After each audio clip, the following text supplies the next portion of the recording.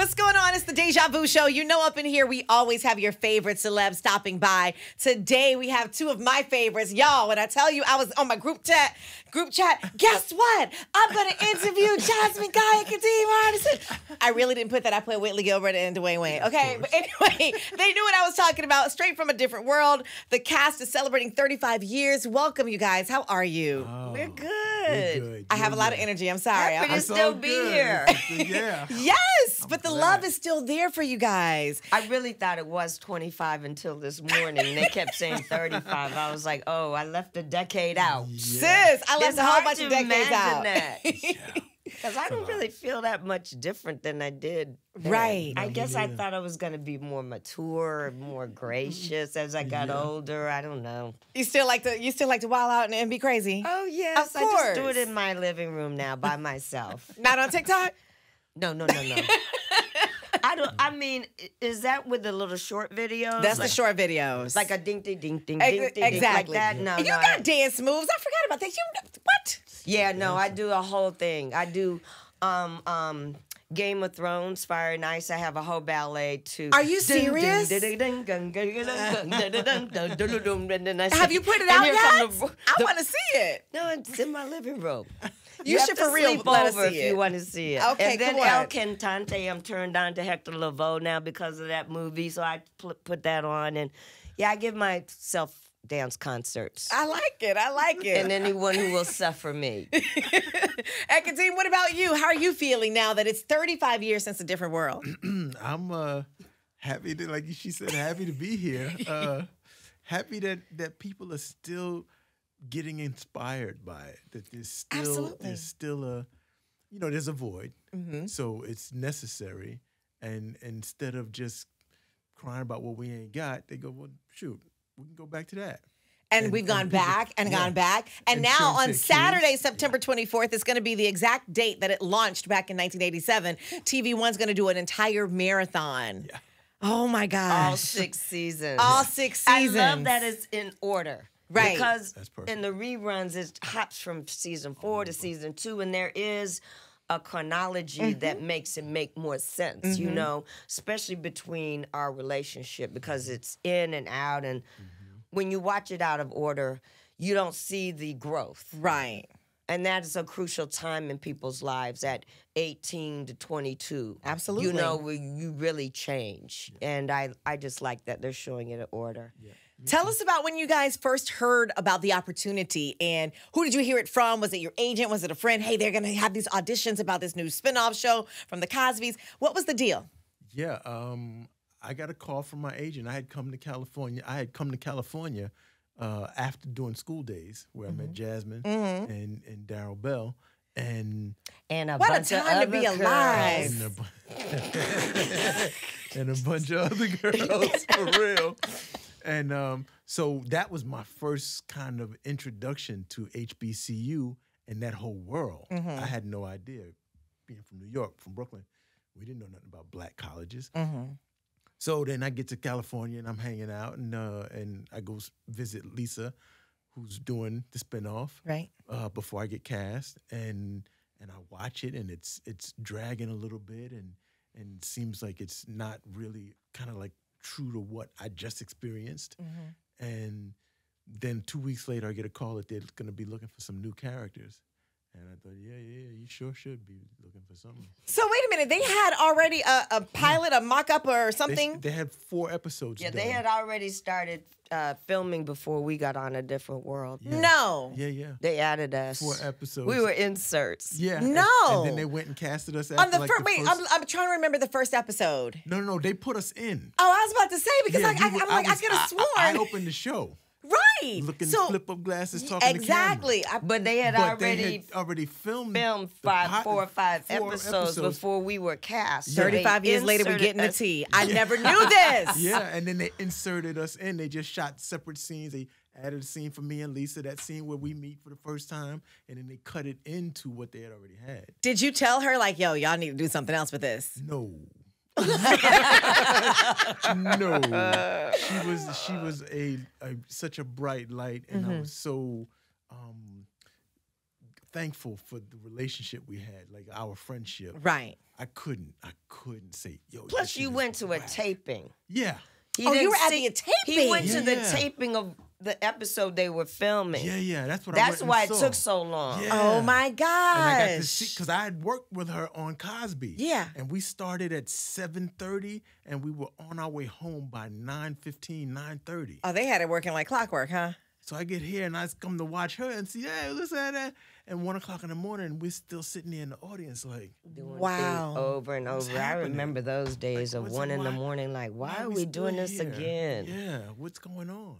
So I was like, It's not gonna get any funnier. yeah, I don't know if I can. I don't know how many times Yeah. we can do it, but it's only getting worse. They Yeah. already heard the joke, you know. Yeah, That's the audience hears the crazy. joke and then it's not funny. It's less funny. Right. The more times you do it. That's that first year kind of, you know, shows have to find their footing. Mm-hmm. And he had already done an episode of Cosby. I had already auditioned for Cosby. No, I did. Yeah. And then I auditioned for A Different World for Jaleesa. Really? Yeah, obviously I did not get that. Obviously. Obviously. So the third time when I went in, I said, there's something not connecting. Mm-hmm. So I'm going to pretend I'm somebody totally different. Mm-hmm. What I have to lose? Gonna act. And it worked. Better act, girl. I'm just going to go in there and talk like this. Oh my gosh! Let me tell you. I thought it was ridiculous. But it worked, and But you had my mother everybody started doing it. laughing.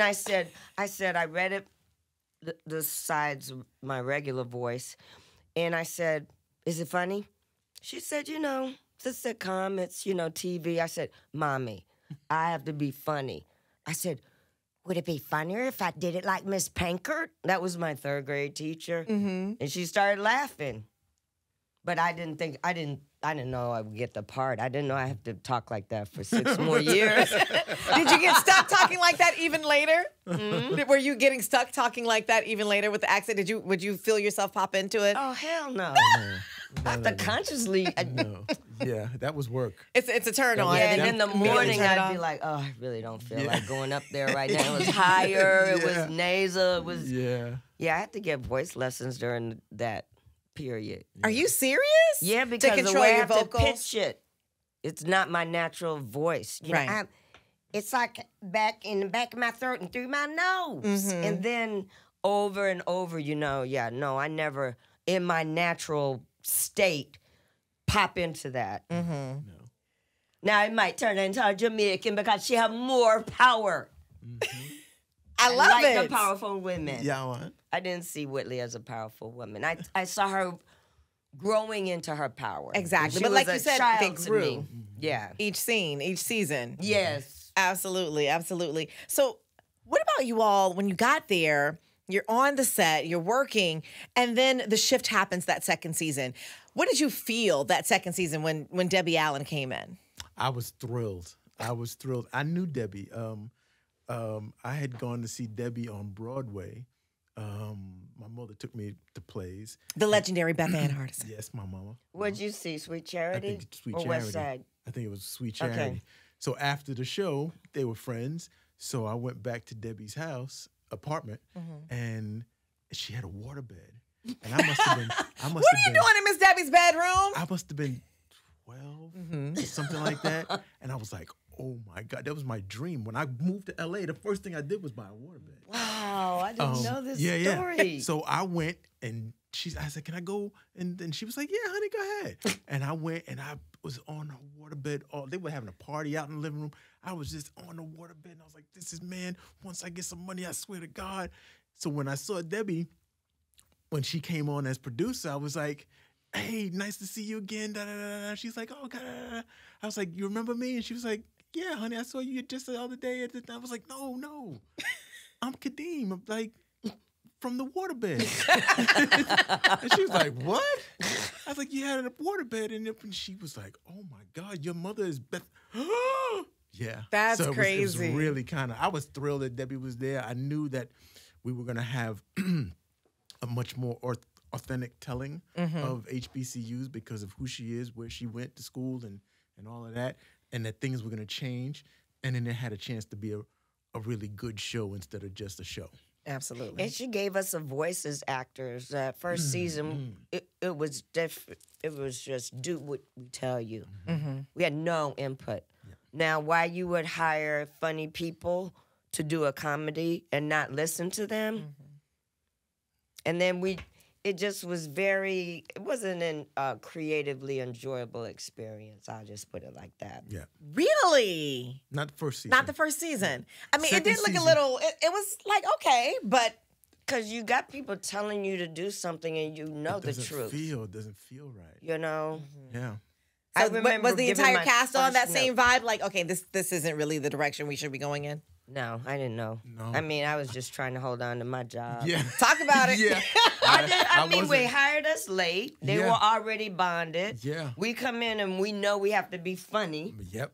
Really. Turn it up. Turn that energy You up. know, Yeah. I had never done a TV show, so there was a lot of just, okay, we got six episodes or seven, right? Make it pop.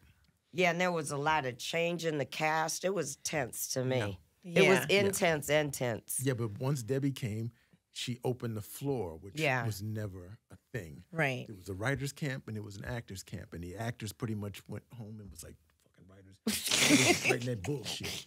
And the actors went home. I mean, writers went home with fucking actors. They never say the shit right. They never want to commit to the. They just say it the way we wrote it. Right. And Debbie comes and then she says, "There's no more of that." At the end of every run through, actors, you talk to the writers about how you feel instead of them going off into a room and then talking about us. Writers, you can respond back, and that was every run through for every table read and run through for the rest of the series. And the respect and the camaraderie that came from that was a blessing. You know, I had great respect for the writers, but they also respected us and weren't treating us like, you know, little organ grinding monkeys.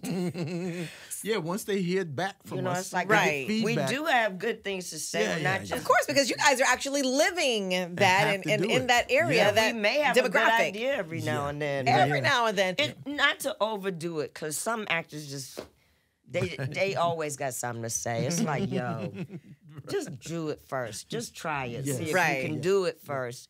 And if it's still there's stickiness or you have a better line or something, but not just to constantly hear yourself talk. I think that helped a lot. And Debbie's authenticity came from, you know, she went to Howard. Exactly. Yep. Nobody Exactly. on the staff had gone to a black school they hadn't even visited. This is what I don't She understand. sent I them don't to understand Spelman how they and even Hampton. started the show and didn't Because have they said anybody. if we write a show and black people say the lines, it then becomes a black show. That's not true. There's a cultural difference Absolutely. in going to an HBCU and then going to a big white university. So if Exactly. you don't even care enough to go sit into the classes at Spelman that are, look at the curriculum, listen to the Glee Club, watch a step show. I mean, It feeds your at writing. least care enough to Yeah. look. Yeah, it feeds You your know writing. what I don't understand, and I don't believe that, you know, if you're white you can't write a black show, but care enough to do the research. Right, learn the culture. As you would if you were writing a movie set in the 1890s. Absolutely. Or a You were bank- gonna do a your bank heist. research. If you're writing a bank heist, Yeah, then it doesn't go mean ahead you and have read to be a robber. Do your research. Yeah. I love it. Pretty All simple. right, so you guys, when you said you had input, did you have any input in some of the serious topics? Because you all covered all kinds of things that really were relevant and relatable. Even then, even today, when you look at the reruns, you're like, wow, were really breaking down stuff and the guest appearances. Did you have any input in that? Or you say, oh, we should get such and such, or we should talk about ... We didn't need to. I No, didn't. you actually did, because the episode you wrote about our marital problems, Oh yeah. it seems like a small thing, but it's real, Yes. and that was you. Yeah, I wrote that. Yeah. Yeah. Because Whitley and Dwayne got married, and they weren't having as much intercourse as she thought, and she thought it was her, and she tries all these things that she sees in Cosmo, you know, going to the pit with my fur coat on and no There's clothes. no clothes underneath. My students everywhere. Like, oh, child. Meanwhile, his storyline is that he is stressed. Whitley costs a lot of money. He's working 2 jobs. He, marriage isn't what he thought it would be either. So, that was a good episode because they allowed us to be grown too. You. Well, yeah. You were the only wrote grown that. one? No. I'm saying, Well, she wrote, like, yeah. we have input into the storylines. Yeah. And some of the giant ones and the ones that stand out, like AIDS and apartheid, maybe not. But some of the more real ones, people related, like you could relate to instantly Right. on a personal level. Me and my wife ain't doing like we supposed to be doing. She tackled that. She brought that to the forefront, which, it seems like a small one, but I promise you, it adds to the lore of the couple and their ups and downs and how they made it. And for some reason, he broke up her wedding when... Listen, that episode, baby, whenever it airs now, I still watch it. I'll be on the treadmill. Different worlds on. Okay, let's go. What are we doing? We're doing. Okay, he's about to come in and break up the whole wedding and everything. And then, of course, you have the part 2s and all these things, the clinchers. But I can remember waiting and trying to catch every episode. We had church on Thursday, so I had to try and see. Can I stay home from church just this time? Because I know different worlds coming on. It was that impactful for me and my friends. And because we saw you all, we wanted to go to HBCUs. Yeah. And I'm wondering now, do you think that still had impact even to this day about attending HBCUs from watching you guys nowadays? The rerun? I don't know about now, because most of the people who come to me and say this is the effect are graduate. They've all have, they're in their 40s. So I haven't seen as much of a younger 18, 19, 20-year-olds coming to me saying, yo, I've seen that show. I want to go to that kind of school. I haven't seen this as much. They have a class about a different world at Spelman. Excuse me? Yeah. Really? I met the teacher in the grocery store, and she wanted to know if I would come and talk to the class. And I was just so impressed. Basically taking the issues from the show, using the show as a guide. And I heard their very smart opinions, but they took issue with that wedding show. Did they? Yeah, of course. It wasn't the romantic. They thought it was toxic. It was toxic, rude. How dare he do that the night before you get married? I was like, oh my God, you guys are deep. Everybody loves that corny ass wedding show. I think it's a different generation. It's a different world now. It really is. Like, seriously, they look at different things. Even songs, I'll hear some of my Gen Zs talk about, that song is toxic. I'm like, that was our love song. Are you kidding me? You were created on that song. Right. You wouldn't be here if it wasn't for this song. Talk about it. Talk about it. I had problems with the wedding show just doing it myself. So I could imagine if the next generation comes and gets to look back at all the things they could enjoy and take from it, and then get to that and go, wait a minute. That's how I felt. So I could easily understand how to get that. And I've seen blog posts where Dwayne and Whitley are not couple goals.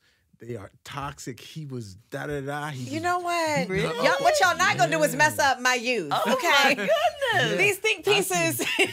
Girls now are mad at Dwayne like he was not the Prince Charming that he was portrayed as or thought to be back in those days because of, the anger and all the shit that...